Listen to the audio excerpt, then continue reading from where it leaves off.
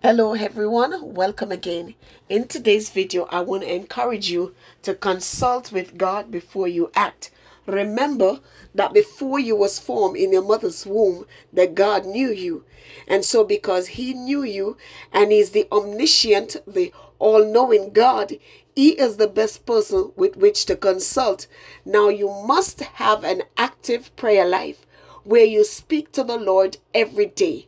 And it must be that you go to him before you make any decision, because he's the best person to help you to make decision. If you lack wisdom, you can ask of him. He will give it unto you. He will teach you the way in which you should go about doing things. And your prayer life is what gives you the power.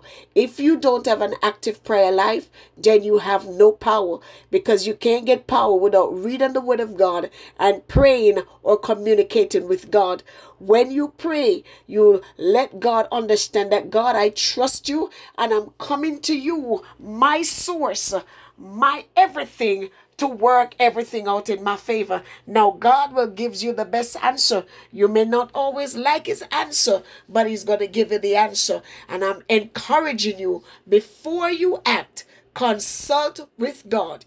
He is the all-powerful, the omnipotent, the all-knowing one, and he's the best person.